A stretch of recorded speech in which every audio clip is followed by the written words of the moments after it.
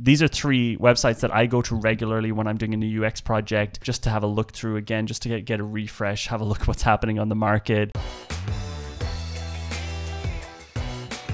Hey everyone, how's it going? Jonathan here from AJ&Smart, and today I want to show you 3 non-obvious free UX resources that I really love and my team uses here at AJ&Smart when we're trying to like just get some inspiration for products, or when we want to steal some ideas of other products, but we just want to see how other products work without having to download every single one and tap through it. Again, all of these are free. Some of them might have some premium parts to them, but it doesn't really matter. I've talked about one of them before, but the other 2 I think are pretty non-obvious, and I think you're going to like them. Also, please subscribe. Like 90% of the people who watch these videos are not subscribed, but it would really help us if you did subscribe.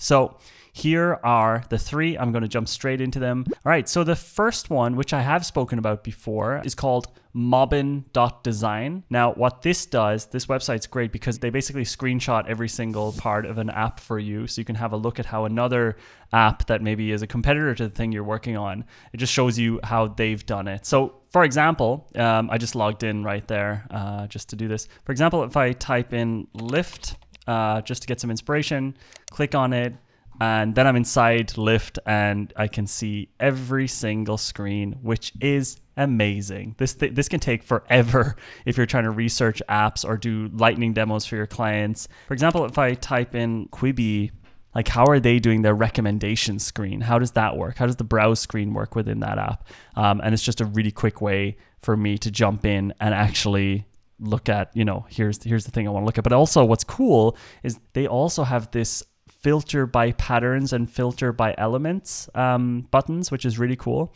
So if I want to have a look at like a card interface, I just can click cards on the left and I can look at all the different card interfaces that are in different apps. I really love that. So yeah, that's mobbin.design. I think a couple of our designers at AJ&Smart have the pro version of that. So I really love mobbin.design. There's a couple of other websites like this, but this is my favorite one personally. And I'll do, if I'm doing a project for a client, I think it is important to do that sort of research before you jump in on a product and just look at how the other companies are doing it, because sometimes you don't need to reinvent the wheel. And I think that's, as a UX designer, it's sort of your responsibility to just keep up with what's going on in the digital product world. So that's mobbin.design. All of the links are down in the description. By the way, if you have any really interesting websites like this or products like this that you want to share, let us know in the comments. All right, now let me show you a less obvious one. This is growth.design.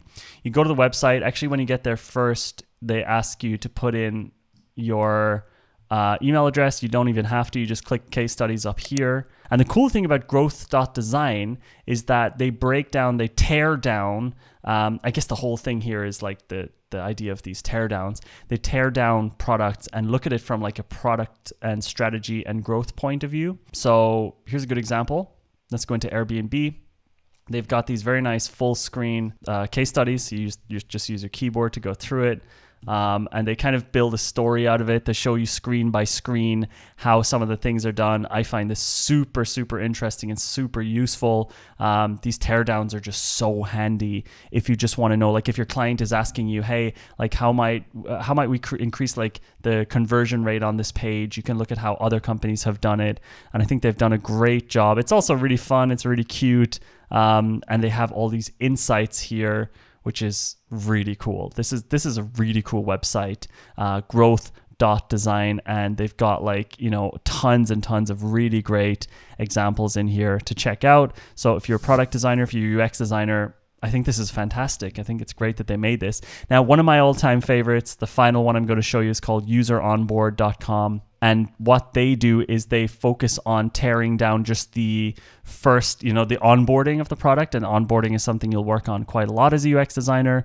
So let's have a look at whatever, Apple Music, the first one on here. So they've got an A to Z, and essentially it's just pretty much like a keynote, which gives you an overview of exactly how this app onboards users, and it's like screenshotted, but also they give you your opinion of, okay, how does this work well, and what works well and what doesn't.